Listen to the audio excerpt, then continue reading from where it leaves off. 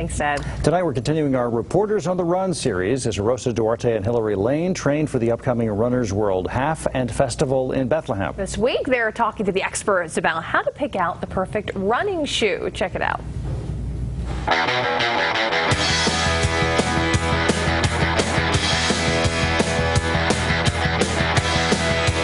So many shoes, so little time. You want to run in comfortable running clothes for sure, but the most important gear is the running shoe. Chief Running Officer for Runner's World magazine, Bart Yasso, met up with us at the Aardvark Sports Shop in Bethlehem, along with the magazine's gear editor, Brian Boyle, to give us the lowdown on running shoes. It's tempting to buy online. The prices are amazing and the convenience is nice where it's delivered right to your door.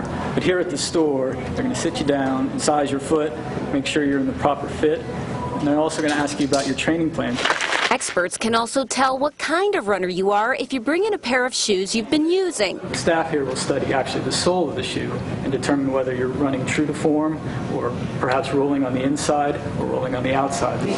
The most common mistake? Boyle says new runners tend to stick to the same size they would wear in a dress shoe. But when it comes to running, he recommends going a half size to a whole size bigger. You don't want it to be too big. You don't want to swim around in the forefoot, for instance. You certainly don't want it to be too small. That's where you risk chafing and blisters and maybe even injury.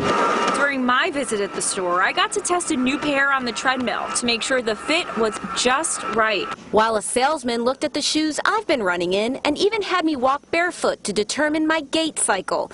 All shoes considered, these experts warn against picking a shoe based on its color or style.